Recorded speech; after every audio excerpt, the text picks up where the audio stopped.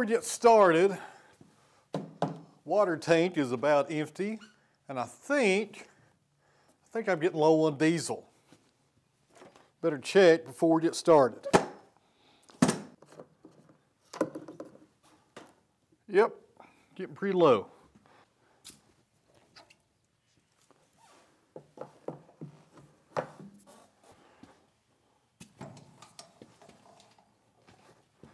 Who put that fan there? All right, need more room in here. I need a bigger building for the sawmill, but more importantly, I need another building for all these tractors to go in. That's the first thing we're going to work on this year, as far as the major projects go, is a proper pole barn for the tractors.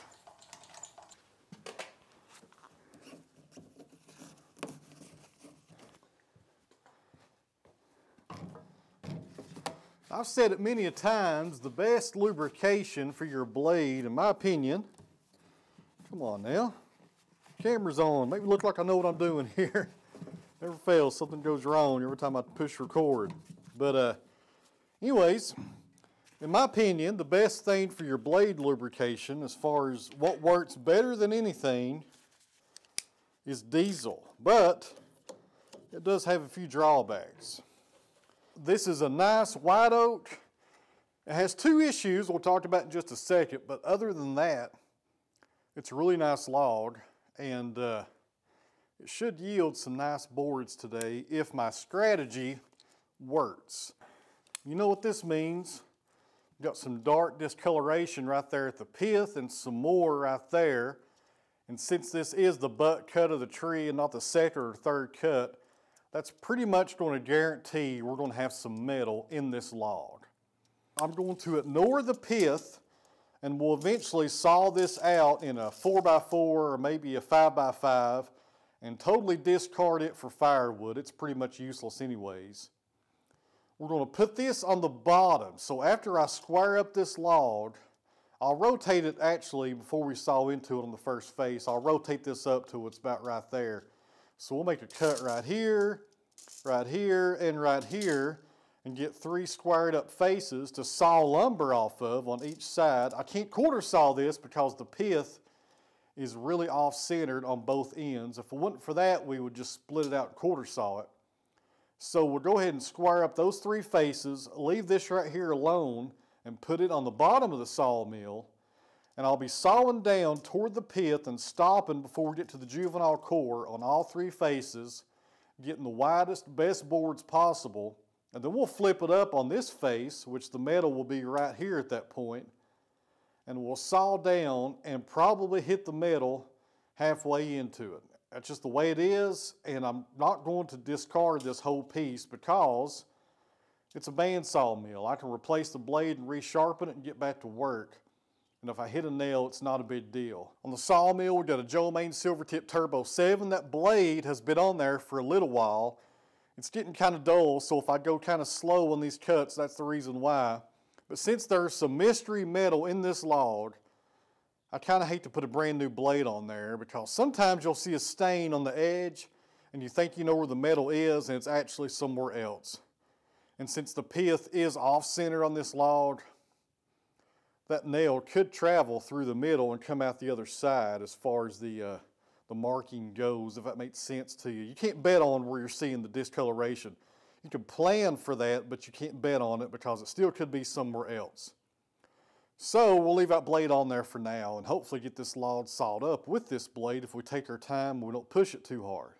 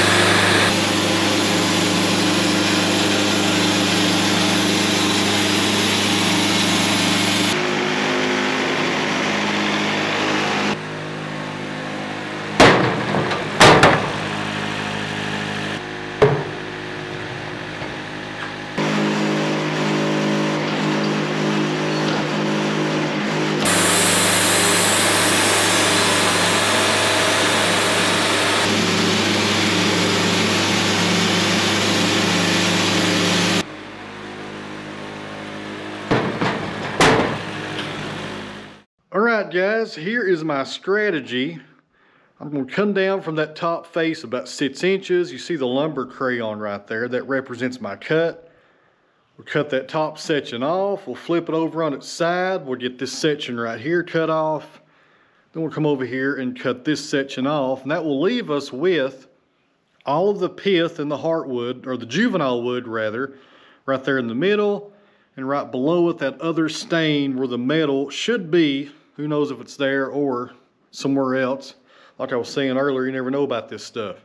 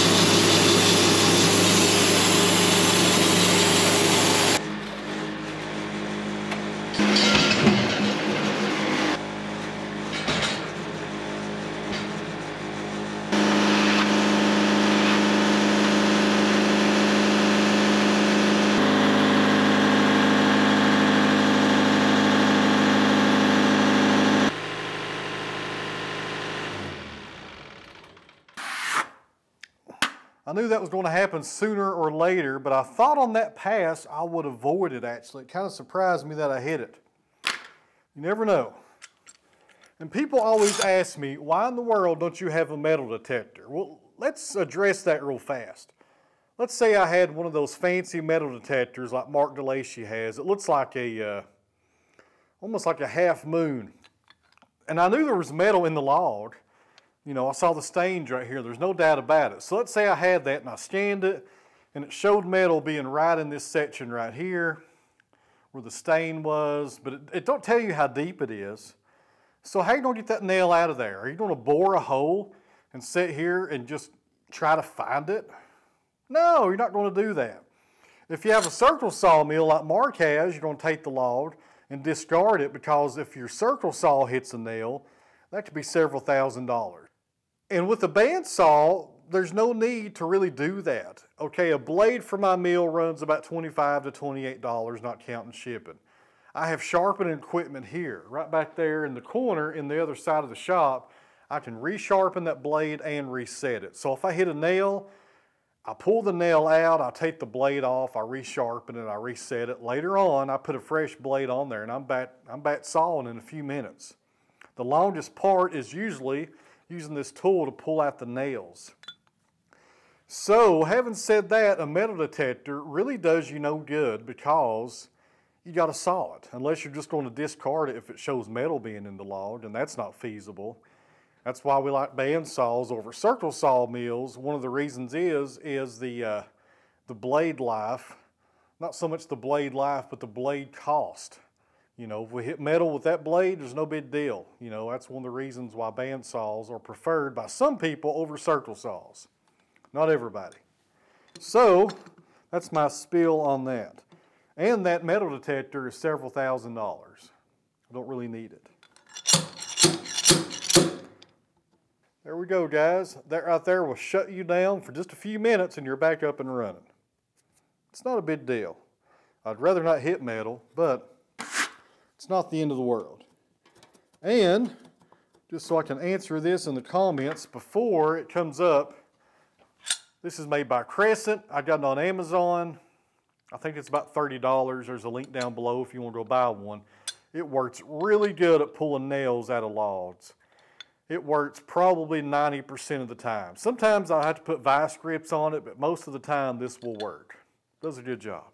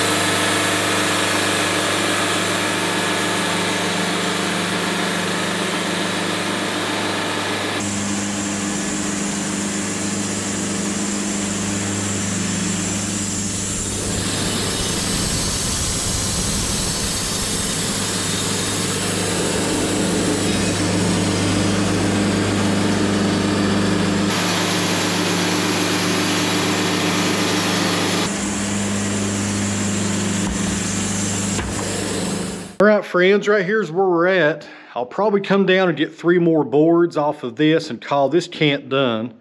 I don't want to go any lower because there's our stain, and I want to stay out of this juvenile wood as well. So we'll get 3 nice boards, then discard this one.